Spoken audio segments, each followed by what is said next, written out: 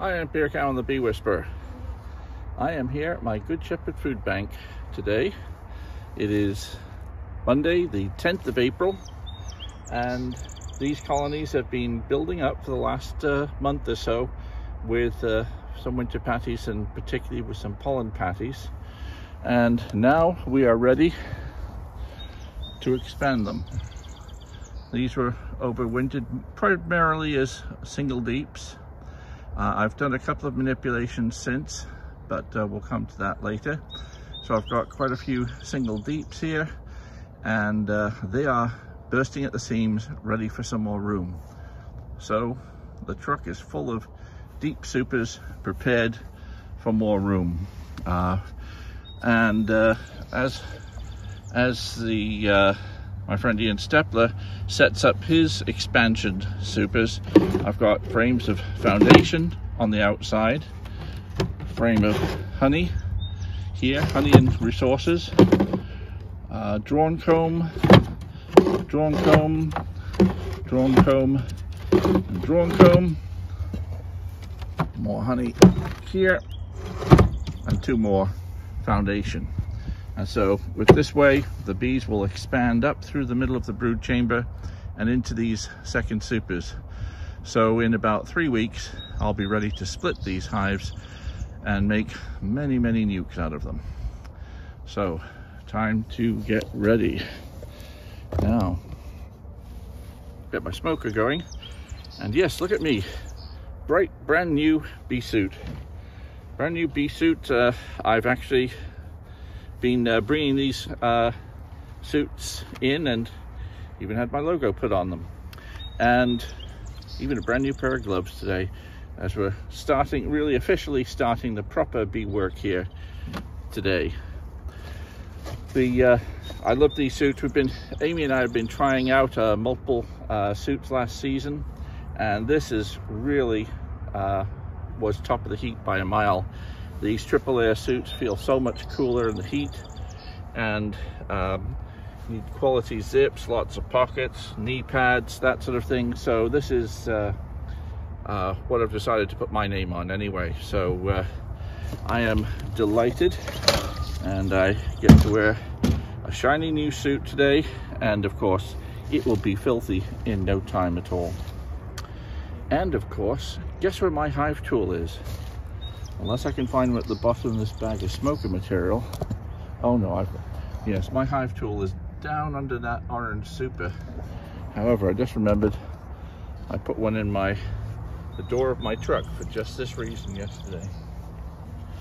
So we're going to get our smoker going.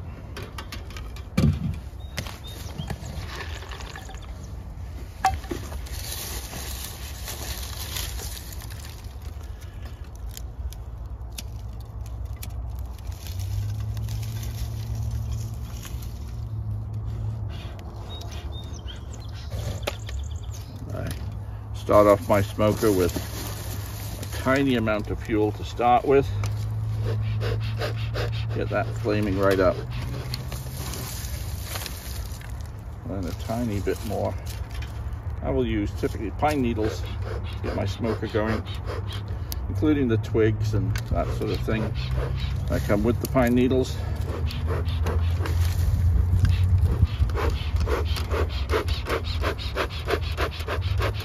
That really burning, put a tiny bit more fuel in. So I know most of you know how to run your smoker, but for those of you who are just learning, the trick to getting a smoker lit properly and keep on burning and burning is to put a tiny amount of fuel in to start with, get it really burning, and then add tiny bits more until you've loaded up your smoker, and keep on getting it burning. Burning, I mean literally a flame popping out of the top. Start adding a few little bits and twigs and stuff.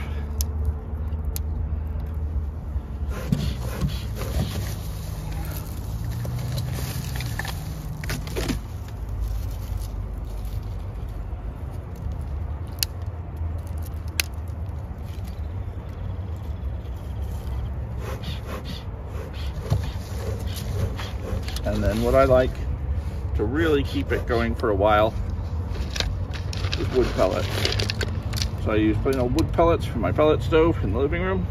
I'll fill up a can with wood pellets. This will keep this smoker going for 1 or 2 hours, sometimes considerably longer than that if I really spend time loading it up, but I don't expect to be here that long.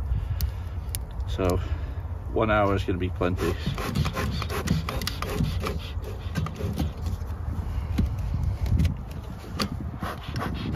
I hope it's going to be plenty. New pair of gloves, yay. So soft. I mean, nice new pair of gloves. Lovely. Now, I haven't decided yet whether I'm taking my, yeah, I probably will be taking my bee cozies off. Now, a lot of folks ask me, when do I take my insulation off the hive? And I only take the insulation off the hive when it starts to get in the way of doing other jobs. Because there's no hurry to take the insulation off your hive, because all you're doing is making it harder for the bees to keep it warm. So I will take the insulation off the hive when it's in the way. And today it's going to be in the way. I don't know, today it might not be in the way. I might just leave it on the bottom because I'm only putting a super on the top. Had the weather been cold, and up until today, I was facing a dilemma, because in these hives, the heat is all tucked up at the top of the chamber. And if we have a cold weather, when we add another box on top here, then the heat will go up into that empty box and make it much harder for the bees to keep that colony warm. So you could, if it's cold and the bees need room, put the super underneath the hive. So lift up the upper chamber, lift up this chamber full of bees, put the new super underneath. But they will then expand into it quite slowly, and it's a lot of extra work, a lot of extra lifting, and if I can get away without that, so much the better. But now we've got some really nice warm weather. I should be able to add the brood chamber, expand the brood chamber from the top, so over supering the hive. Okay, ready to go. Bit of smoke.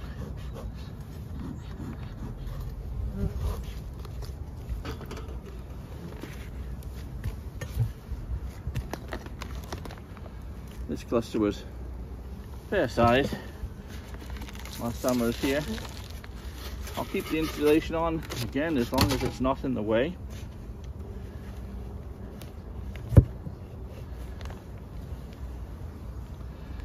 Clusters moving, not grouping on the top so much anymore now, so that's good.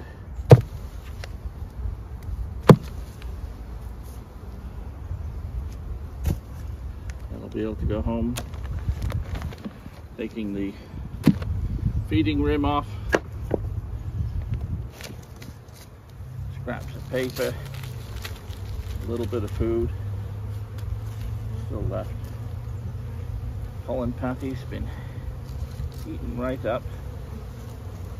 I'm going to open feed a bit of pollen here. We've got some beautiful weather coming this week. It's going to be in the 60s and 70s this week. That's nudging 20, getting into the 20s centigrade here. So that's going to be beautiful. Now this cluster isn't particularly big, and there's still plenty of honey here. But the weather is going to be so good that I've got no hesitation in terms of adding this second super on. So let's see, dig down into our first brood chamber for the year.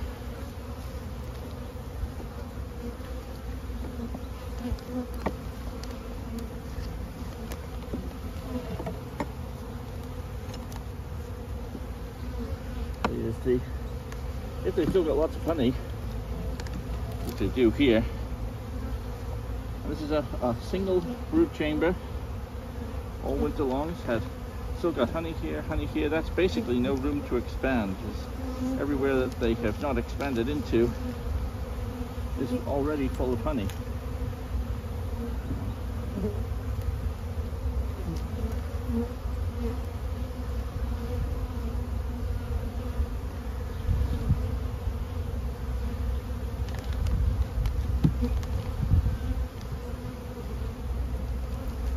pollen flow is just about to get going.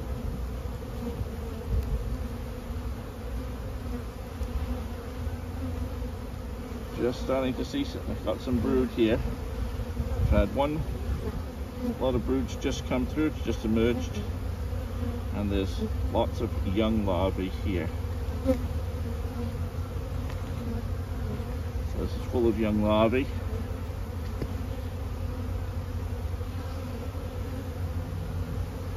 Got some eggs on that side.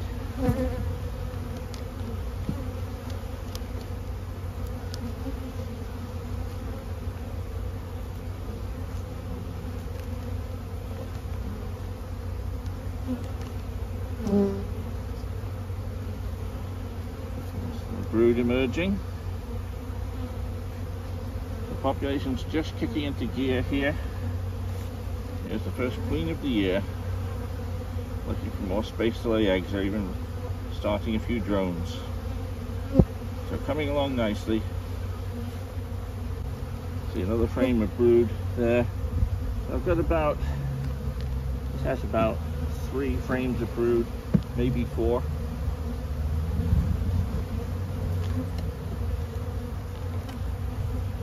It can be a lot easier for them to expand upwards into this. Normally my rule is not to put another brood chamber on unless it's absolutely stuffed with bees, but the weather forecast is so good that I'm not going to worry about them being too cold, because it's going to be in the 40s at night. They're not going to have big enough entrance up top, so these bees are going to be fine.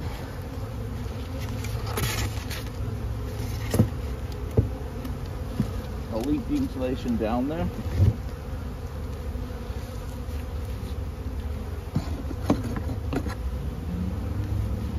One thing I am going to do is I'm going to be setting up feeders in the hives as well, so we're going to be making a bit of room.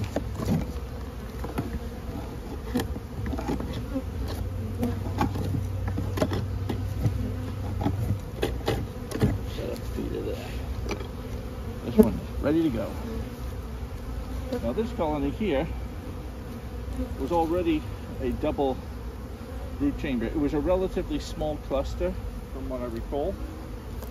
This colony went into the winter. I consolidated 2 colonies last year, so it actually has two deeps.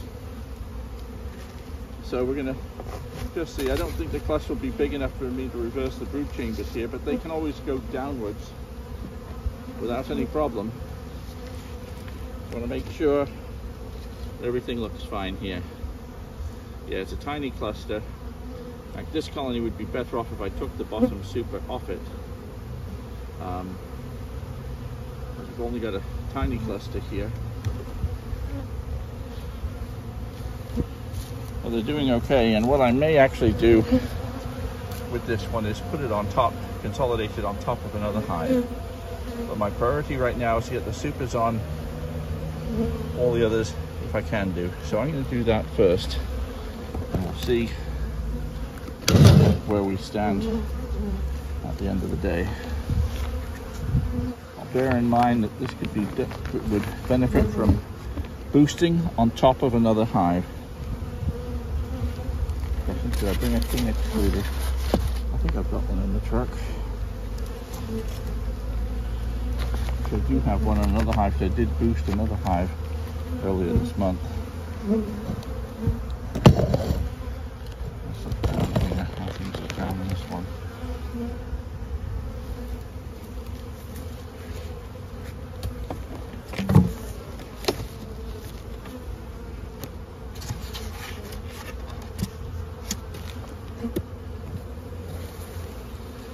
A little bit of cleaning up to do, plenty of bees in here.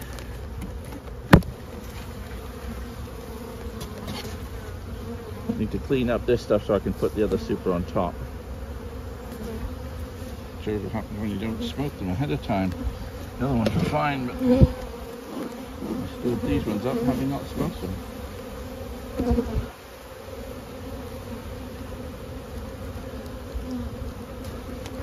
Now, some of these, they've even built a bit of comb here. Some of these may be a bit short of food, but I can see there's honey in here. See honey in here, honey in here, honey in there. So they're not going to be particularly short of food. Take some of this paper out of there, save them having to do it.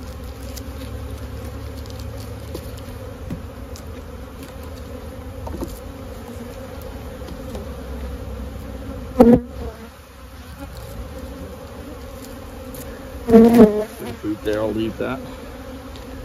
This out of the way. Let's just keep it on.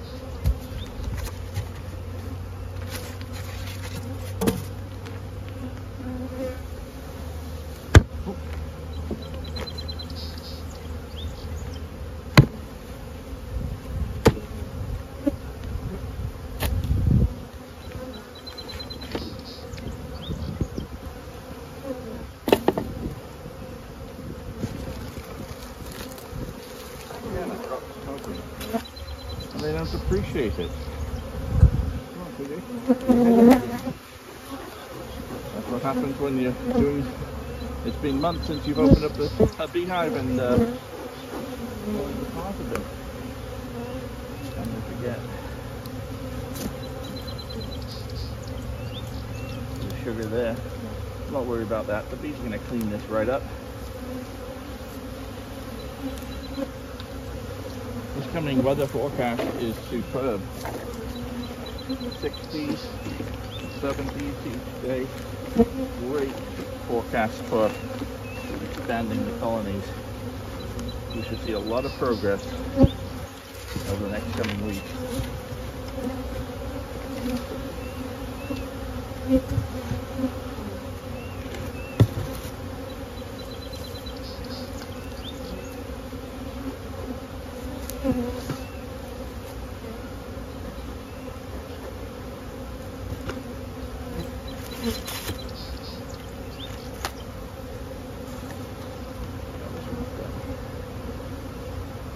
Nice. They'll be expanding down into there. Well, just to keep make use of this, I'll put it up here. I'm not going to take this part off. I'll just let this colony expand downwards.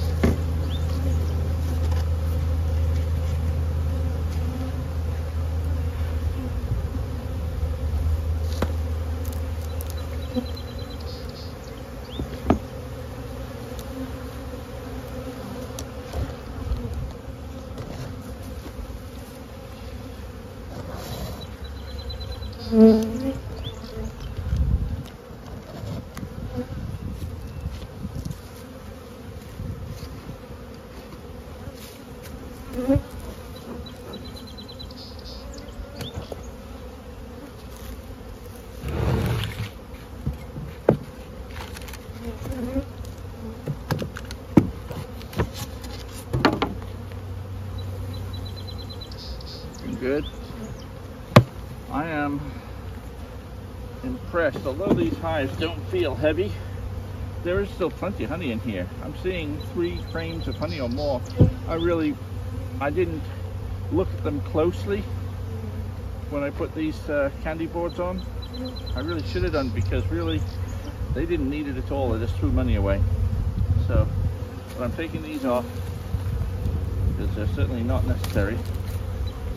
Pollen patties are coming out.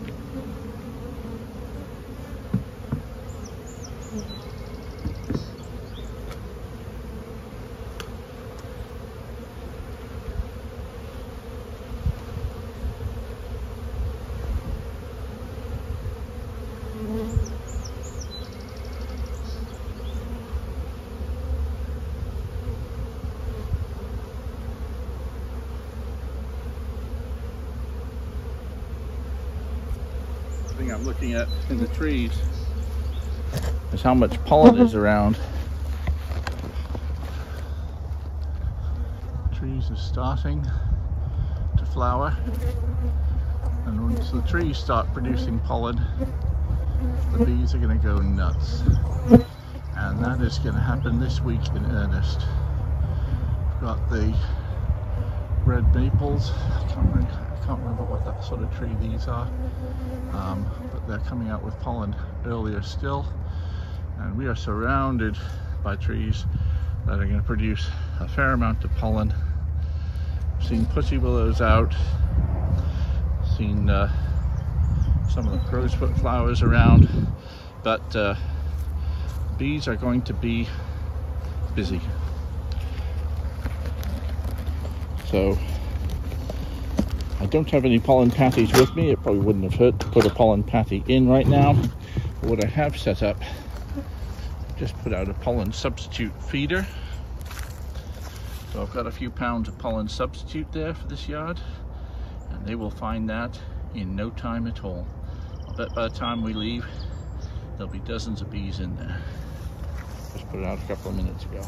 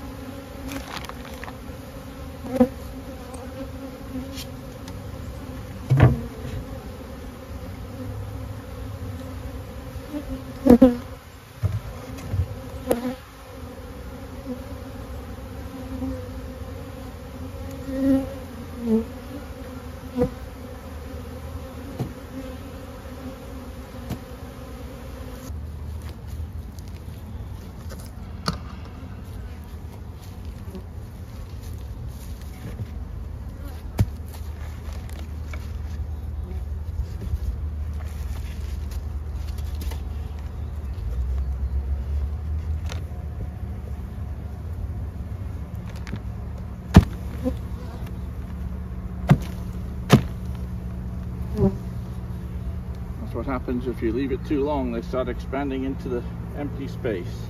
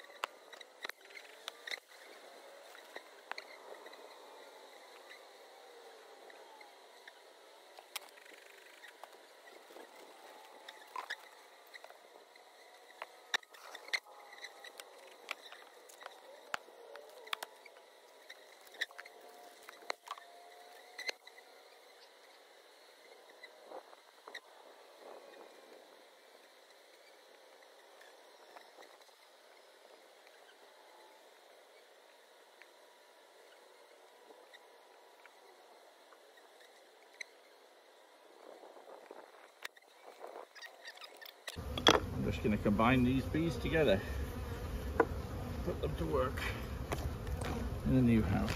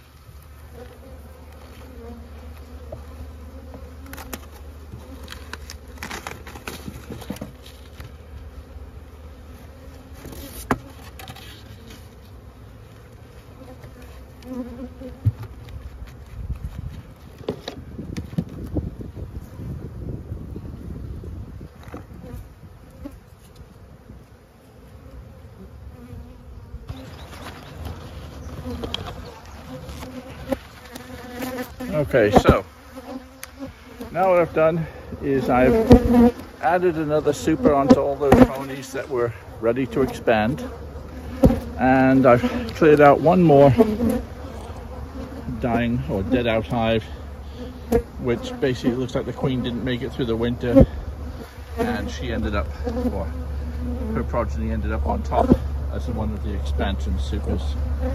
So now I've got 6, 7, 8, 9, 10, 11, 12, 13, 14, 15 in good shape.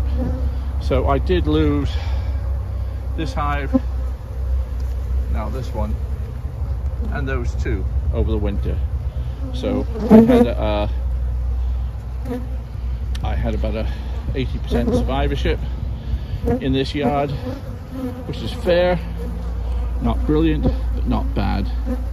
The colonies look in great shape. They're expanding. With this good weather coming along, they will expand even faster, and they're now shaping up nicely. So what I want to do also to stimulate them a little bit is just put a little bit of sugar syrup on them. So I'm going to try and give an entrance feeder to all of these hives, despite the fact that I've got a bee cozy on, and we'll see how that works. If it doesn't work, I'll open feed them on the open feeder there. But we should have bees open feeding on the pollen substitute pretty quickly, but that will only be for a few days, because the pollen substitute, bees won't touch this stuff once we get the natural pollen flowing, and it looks like it's going to be flowing any day now in significant quantities. So right now, let's just see if we can get our feeders on, see how that goes.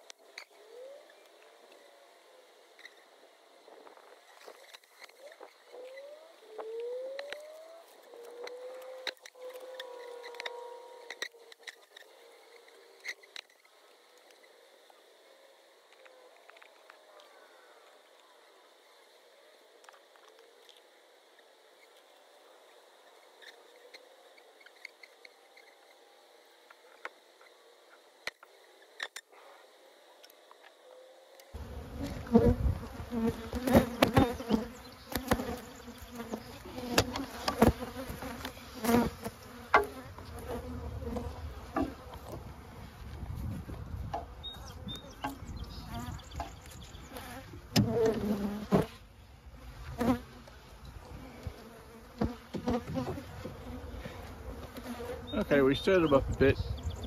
That's fairly typical of my Italian yards. Compared to the Saskatraz, the Italians are more easily riled. So they've all been fed. We've got a feeder. They've got more room. They have pollen substitute. They've got a pollen flow. So they probably won't use the pollen substitute.